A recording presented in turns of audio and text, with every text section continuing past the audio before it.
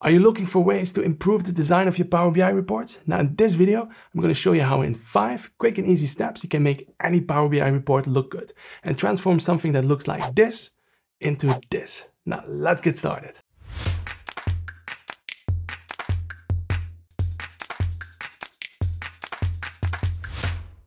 Welcome to How to Power BI. My name is Bas, and if this is the very first time for you visiting this channel, then make sure to hit that subscribe button to stay up to date on all of my videos in which I share everything I know about Power BI. Now let's talk about design, which can be very tricky. However, I have 5 steps for you that you can apply to any report to make it look better. And we're going to apply these steps to this report page over here, which has all of the visuals that I want to have. So we're not going to make changes to the visuals, purely the design we're going to change. And after we're done with our 5 steps, it will look like this over here. Now, you see, quite a transformation. Now, let's get started with step 1, which is alignment. I often see reports where the visuals are not well aligned or the spaces in between the visuals are inconsistent, and that gives a very messy impression. Now let's see how we can fix that for our page. Now, I have no visual selected, and then I'm going to go to the formatting options so that we have the formatting options for our page. Canvas background, and here we can choose our color. I'm going to go for a light gray color. Now, it doesn't really matter if you go for light gray, light blue, whatever you like.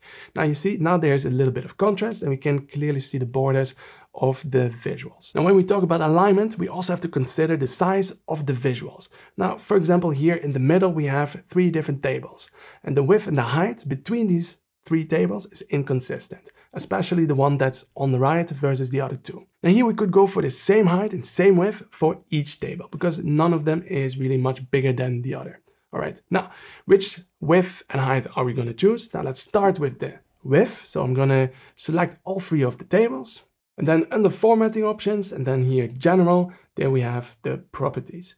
Now here we have the width. Now let's set the width to 500. And then we can give the tables also the same height. Now let's go for 220.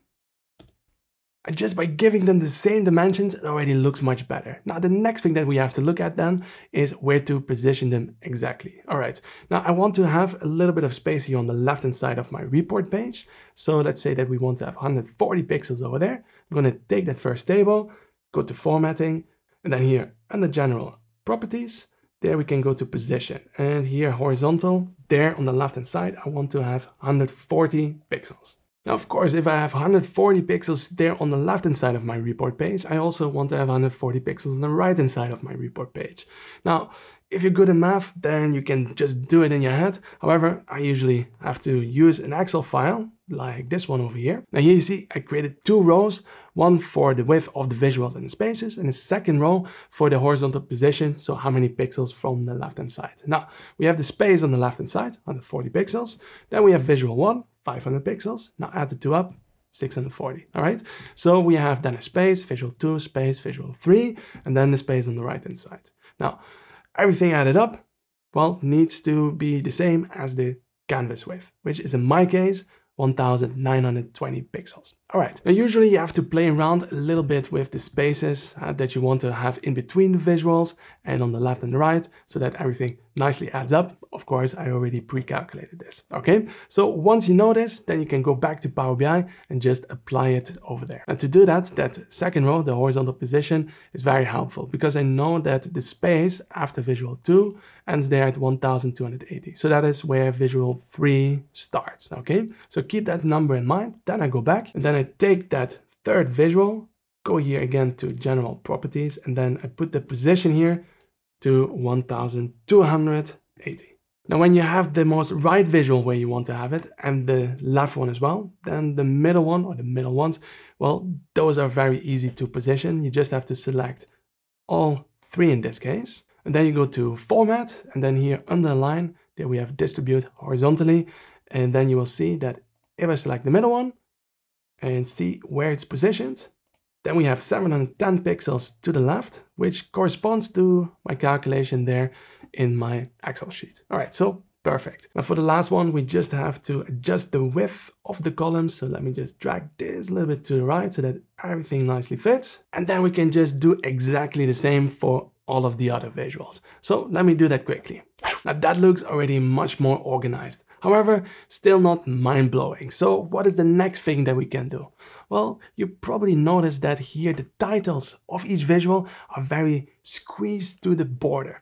And that is not great. We like to have white space around the main visual and also between the visuals. Okay, now how can we do that? Well, you might think that if you go to a visual and then you go here to the formatting options, that you have something like padding or margin. However, you can have a look, but it is not there. Now, another idea that you might have is like, what if we put a border around it in the same color and then increase the thickness of that border? However, that also doesn't work, because if we go here to general and then have a look here on the effects, we have visual border. However, for that border, we cannot determine the width, the thickness of that line. So that's also not going to be helpful. All right, so what we could do just for now is put a white shape in the back of a visual in the same color as the background of the visual and create some space around it that way. All right, now let's have a look how that can be done. Well, I'm gonna go here to insert, shapes, and I'm just gonna go here for a rectangle. Now this rectangle I want to have here where my visual is. So let's make it first as big as the visual. Now, it needs to be now a little bit bigger. I want to have 20 pixels on the right, 20 pixels on the left, and the same for the height, all right? So let's go here to General, Properties, and adjust the width and the height so that that is the case. So here the width we can increase to 540. And then here for the height, we want to have 270 in this case, all right? And then we have to place it in the back. Now, to push it to the back, we can go here to Format and then just send it backwards. Or you can also go over here to View, Selection, and then place that shape all the way at the bottom or at least below the visual, all right? And then we can reposition it. Okay, so now we have a thick borderline going around it. However, that is not really what we want. We want to create more space, not a thick border, all right? So we just have to adjust the color now to the same color as the background of our visual, which is white. So select the shape again, go over here to Style, and here we can change the fill color to white. And for the border, let's turn that one off. And there you go. Now, you see, now we have white space around the visual. Compare the visual where we created the padding with the one that's right next to it. Well, that one feels much more cramped because there's no space around it, all right? So work with white space. Now, of course, we can do this for all of the other visuals as well, but before we do that, let's have a look at the card visuals there at the top as well. Now, if you have a lot of these card visuals, there's also every time a space in between, and it might be a little bit much. So what you could do is also have over here a shape in the background and then place those cards on it. Now, let me show you what I mean. I'm gonna take that shape. I'm just gonna copy it and paste it and then put it in the back of our cards. Now also here we have to make sure that we send that shape a little bit backwards so that it's behind the cards. And then you see we have just one block with all of the KPI values on top of it instead of having 4 separate elements, which might feel like a little bit much. All right, now let's apply this then also to all of the other visuals. All right, so step 1 was fixing the dimensions and alignment of our visuals. Then we have step 2, which is working with white space. And now it's time for step 3, which is the corners of the visuals. Now, just go to your phone, have a look at the apps that you have installed on your phone, and you will see that most of the icons are with rounded corners. And we are so used to it that it often looks much better.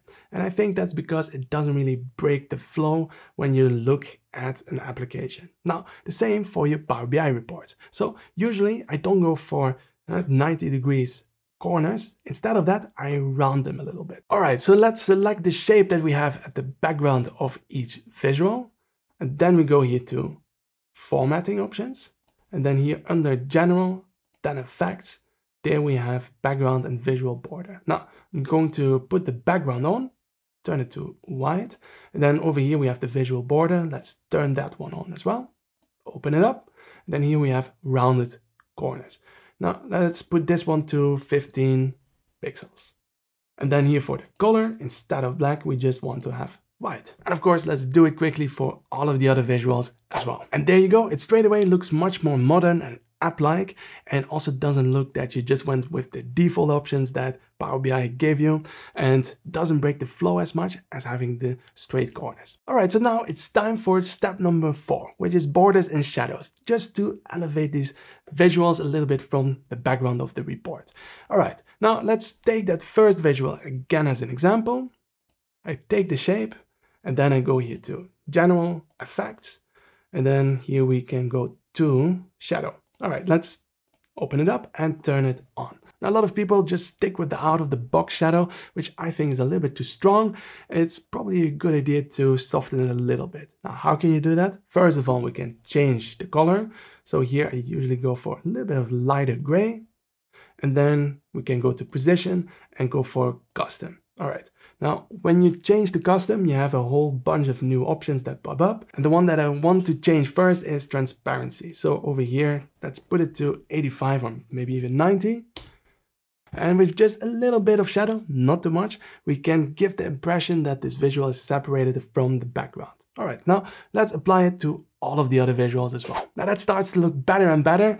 And at this point, it's also important to note that we didn't apply any border around the visuals, which would, I think, be a little bit much because we already have the shadow that separates the visual from the background that we have, and a border is not really necessary. And when something is not really necessary, I just leave it out. Now, of course, if you're not a fan of shadows, then just go for thin border lines. However, I think it doesn't create that much separation from the background, so therefore my preference is always for shadows. Just makes it look a little bit more modern. Now, before we go to step number 5, let's do something about the title, because now it has the same white background color with the rounded corners, and therefore it blends in a little bit too much. Now, it's probably a good idea to have it separated. Now, how could we do that? Well, we could just get rid of that background color. So let's select it and then go to Formatting, Effects, and then turn the background color off. All right, that's it. And then over here, we just have to place maybe this on separate rows. So maybe we can do something like this, Performance Tracking 22, make this a little bit bigger. Okay, so we could go for this, or maybe you just want to have performance tracking on one row like this. Okay, now then we can just resize it and align it, and maybe have over here performance tracking a little bit bigger. Let's go for 36 and then 22, and then you can play around also with the font. Maybe you want to have a different font, or you want to make the number in bold, whatever you prefer. Okay, now it's important that we don't have a borderline around the text box, so let me turn that one off again. All right, perfect. Now, besides the title, let's also do something about the background, because this gray is not the most exciting color. So let's go again to the formatting options for the page, and then canvas background, and then over here, instead of this gray, we could go for a different color, like blue, whatever you like, or we can stick to gray, but there are different shades of gray. So if we go here to more colors, now color that I often go for is 240, 243, 247. All right, now you see that is a little bit more silver gray, so there are different shades of gray, and I think this one looks a bit more modern. Now at this point, we have our visuals nicely organized on the report page. We gave it a bit more of a modern look by playing around with the corners and the shadows, and now it's time for step number 5. Now, when you go to step number 5, you want to make sure that you're more in the final stages of the report page, so you're kind of sure about the visuals that you want to have on there, and not that much is going to happen anymore to the layout of the page. Now, what is step number 5? Well, in this step, we are going to choose a color theme for our visuals and give it the finishing touches and bring that layout into a background so that we don't have to load every single shape that we place now on this report. Okay, now let's start by creating that background. What I would usually do to make this process a little bit easier is I take a screenshot of my Power BI report. So let me do that quickly, and then copy that screenshot over to PowerPoint, where we can then create the placeholders for all of the visuals and any extra element that we want to add to the design of our report. So for example, we can go here to Insert, Shape, choose the shape that we want to use, maybe here, the rectangle with rounded corners, place it over here, and then just make it as big as that background of the first visual, play around here with the corners and choose the color that you like, and you do that for all of the visuals. All right, now let me do that quickly. Now here we have the placeholders for all of the visuals that we have on the report page. Now you see I went for a bit of a different design, a darker design in this case. Now you can also go for a lighter design if you like that more. However, I wanted to go for something different. All right, now I also added nice gradient border lines around it, which is stuff that you cannot do in Power BI. So we have a lot more design options here in PowerPoint than we have in Power BI. All right, so let's see what else we can add. Now, maybe you want to have something flashier, then you can also add something like this. Let's go for green. Let's choose that as our color, as our main color for this report. And then we have maybe a little bit more of a darker background around it. So these are all just shapes that I added. And if you're not sure if your visuals nicely fit on these placeholders, well, just make sure that you still have it as a picture there. Okay, now you see this is a selection pane. If you don't see the selection pane, just go to home and then all the way here on the right hand side and the editing, there you can open the selection pane. All right, now let me just unhide then that screenshot that we took before, and then you can select it from here, go to picture format, and then add a little bit of transparency to it. Now maybe a little bit more, just like this or this. And now you see everything nicely fits on the placeholder. So that's good. Now, once you did your check, just hide it again, leave it in there. You never know, maybe you need to make some further changes later on. Now, if you're a fan of icons and you want to integrate that in your report, instead of doing it in Power BI and where every image has to load separately, you can also integrate it into the background, which I did already to save a bit of time. You see, I just added 3 different icons, which you can also find here under insert and then go here to icons. Okay, good. So we have a background, and once you're happy with it, then what? Then we need to save it as a picture. Now to do that, just go here to File, Save As, and then here instead of saving it as a PowerPoint, go to More Options, change here the type to SVG. Don't go for PNG, just go for SVG, because then you can make it as big without losing quality. All right, so go for SVG, save it wherever you want to have it. And then if you have more slides, then just choose the one that's currently selected, just this one, all right? And then we go back to Power BI where we use it as a background. All right, so here we're back on a report page. Let's open the selection pane first. So view, selection, and then all these background shapes that we had before, you can delete. So let's select them. So everywhere where I have shape here, I'm going to select it. And with everything selected, you can hide it if you want to bring it back later, or you just delete it because we don't really need those anymore. Okay, so that is done. Then let's close that selection pane. And then we can go again to formatting options, canvas background, and then here we have image. Now, let's choose then that background image that we just created. And that looks a little bit weird. You see, it doesn't nicely fit to the page, but we can change that here in the image fit. Set it to fit. Make sure that the transparency is to 0, and you see that looks much better.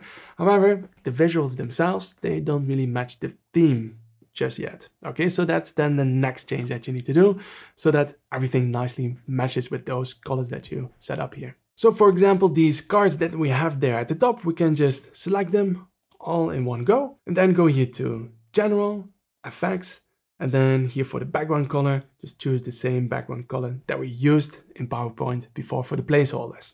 So let's go to more colors, paste that code in there, and there you go. All right, now for the text, of course, we have to go for a white font. So let's go here to Visual, and then here we have the callout value and change the color to white. All right, and for the category label, we also want to have it in white. Okay, now of course, if the whole report is going to be in this layout, it probably makes sense to make a lot of these changes first of all here using the themes, all right? So that you create a theme with those colors. That's gonna save you loads of time instead of having to do it for each individual visual. All right, so you could, for example, just take the current theme and then customize that. Change here the main colors, change also the color of the text. You see by default it is now black, but we could change that to white as well.